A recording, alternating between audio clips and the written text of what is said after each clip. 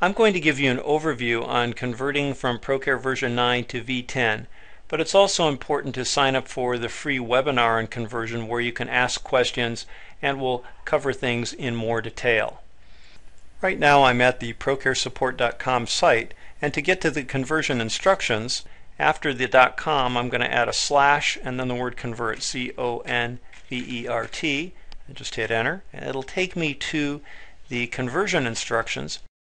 You'll have links on this page to all the information that you're going to need. The most important link is to download the conversion instructions in PDF format. You can do that right here from the main part of the screen, or also over on the left hand side the conversion instructions are available. That'll open it up in a PDF that you can print, and it is important to go through this entire set of instructions and check off the things as you go to make sure you're doing everything that you need to do to be successful with the conversion. Now I'm going to switch over to ProCare version 9. There are a few things in version 9 you need to do first before you convert. One of those is to go into Family Data and Accounting, go to your General Reports, Accounting Reports, and we need to close both the Deposit Report, letter K, and the Transaction Summary, letter L. Let's start with the deposit report. You may print out the current deposit report as a record of what's in this deposit, and then you'll go ahead and click Close. Yes, I do want to close the deposit. You'll also go to the transaction summary and do the same thing. Click Close. Yes, I want to close the transaction. We're going to exit here, and we'll exit out of the reports. Another thing we'll need to do is go to the Employee Data and Payroll module and make sure that all of our employees have at least something assigned as their work department. I'm going to go to the Edit button here, and we'll see in the lower left this employee does indeed have infants assigned as a work department. Then we can arrow down to the next employee, and we'll see that this one does not. Amy Collins has something assigned called All Departments, which may mean that she was a floater and worked in whichever department was needed. But for purpose of the conversion, we do need to assign a department for her. So I'm going to assign her to toddlers. And then you would go through each of the employees to make sure they all had a department. We'll click Exit. And I'm going to exit back to the main screen. There are several other kind of housekeeping things like that you'll want to do before converting. Please follow the instructions at ProCareSupport.com/convert. So now I'm ready to do the conversion. I'm going to sign out. I'm going to go to the Help menu at the top, and I'm going to choose to download a ProCare Support file. Here I'll type in the password, which is C for convert, and then V10, CV10. We'll click Start. The download's complete, and now I can choose which of my locations I want to export. So basically we're creating an export file that we will then import into version 10. We need to select a place where this export file will be saved, and I'm going to choose to put that on my desktop as a convenient location. We'll say OK, and then I'll click Start. And since I did all the things I needed to ahead of time, the conversion goes smoothly, and it says the export is complete. So I'm going to go ahead and exit, and I'm out of version 9 now, and I'm going to move over to ProCare version 10. So there are a few things we need to do in V10 before we're ready to import that conversion file. One of those things is that we need to set up the names of our locations, particularly if we have more than one location we're going to manage in ProCare, because during the conversion it's going to ask us which location we want to bring this over to. To set up your locations, you'll go to the Configuration menu at the top and choose System. In here you'll double click on Regions and Schools, and then you can set the name of your region if you want to by clicking Edit. We happen to be located in the Medford, Oregon area, which is part of Southern Oregon, so I might want to call my region Southern Oregon. And I'll click Save and Exit, and then I'll click the plus sign next to the region code to set up the names of my schools. Now if you just have one school, this isn't as crucial for the conversion. You'll just have the one school to choose from, but it's especially important if you have more than one. So I am going to go ahead and edit the school name, and I'm going to call this one Little Red Schoolhouse number 1. And I could put in the name of my director and the other information, but for now I'll click Save and Exit. And I have a second location I'm going to be managing as well, so since I'm going to eventually be converting 2 locations, I'm going to want to add that second location. I'll click Add School, and I'll put the name of the school up here. I'll call this one Little Red Schoolhouse number 2, and I'll need to give that a code. I'm going to call that S2 just for School 2. And we'll click Save and Exit. So at least I've got the 2 locations set up. I'm now going to exit again, and now I also need to set up licensing for those 2 locations. Which modules have I purchased for those locations? Because during the conversion it'll only be able to convert over information for which I'm licensed. To do this, we'll go to the configuration menu at the top and choose License. We'll see at the bottom that we have, in this case, 99 licenses available. That's because I'm in a demo mode. Yours would probably say 1, 2, 3, something like that.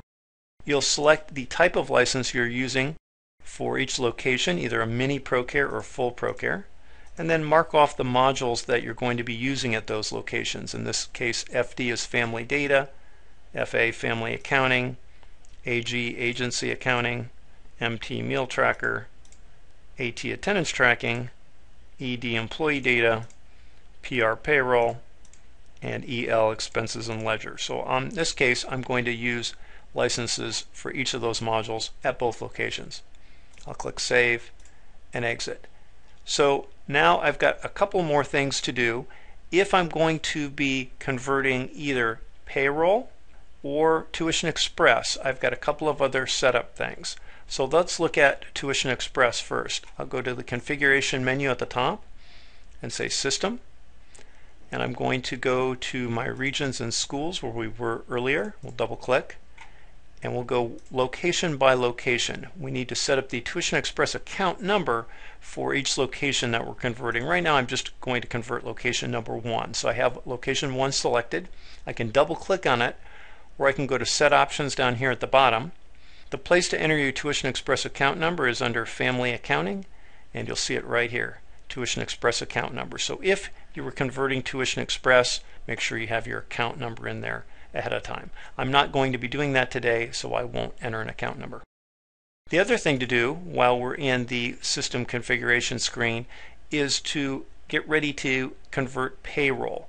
For that to work, we need to import tax tables for state and federal to have available as part of the conversion process. So I'm going to scroll down the screen here under the section called Accounting Management, and we're going to keep scrolling down until we get to Payroll. There's Payroll, and we're going to double click on Payroll Formulas. Here you'll see I don't currently have any federal or state tax tables installed. That will prevent me from being able to complete the conversion. So I'm going to say Download and Update. I'll pick the year that I want tax tables for and click Continue. Yes, it's going to install them, and in a few moments I have both my state and federal tables updated. So now I'm ready to go ahead and import the file from version 9. But there's one last thing I should do, and that is, now that I've got my basic things configured in V10, I should make a backup. That way, if I need to go back and convert again for some reason, I've got a blank backup that just has my overall settings without any actual families or employees who have yet been converted. You can see that by going to Family Accounting. I don't have anybody in here right now. I'm going to go back to the ProCare home screen. To make a backup, you simply go to Utilities, Database Backup Restore, and click the Backup button. If you happen to have a data-hosted version of ProCare, this does not apply. All the backups are handled by us with data hosting. And in a few moments the backup is completed. It'll ask you if you want to copy the backup offline, meaning to a flash drive or another folder somewhere. Usually you'd say yes, but for purposes of this demo I'm going to say no. And we'll exit. Now we've got our backup made. So we're ready now to import the data from version 9. To import the data, we'll go to the Supervisor Utilities menu and choose Data Import Export. Here we're going to pick Import, and we're going to get a warning. This is going to be telling us that we need to choose a time to import when other people are not trying to access ProCare. For example, if you're in a situation where you have multiple locations using Procare, other people would need to be out of Procare at the time you do the conversion. The conversion writes a very large file to the database, and it slows things down tremendously. So pick a period of time when other people don't need to be working in Procare in the evening or something like that. I'm going to go ahead and say OK. And then I need to choose the file that I want to import. I'll say Open File. I'm going to browse to my desktop. And here's the file. It has the name of my center from version 9, Little Red Schoolhouse 1 in the city, and then it ends in .v10, so you can tell it's the right file. So we'll click once on that. Let me move this up into the middle of my screen more, and then we'll choose Open. And then we select the school to import to. So this is why it's so important to set up the names of the locations ahead of time in version 10. So I'm going to choose to import this to location number 1. Click Next.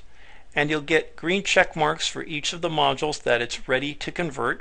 Anything that's unchecked will not be converted. If for some reason you purposely do not want to convert a certain section, for example, perhaps you've chosen to start fresh with agency accounting, and if you choose not to convert that, you can uncheck it, and then at the bottom you'd need to type the words I accept to agree that you're not trying to convert that information. I'm going to click back and return to this screen with everything checked again. So I'm going to go ahead and convert everything. I'll click Next. Here I get a screen because I have Meal Tracker to choose to map my old meals, like B for breakfast, over to what that will be called in V10, in this example BR for breakfast. I'm going to map my S1 snack as an AM snack, my S2 snack as a PM snack, and I don't serve a third snack, so I'm going to leave that blank. We'll click Next.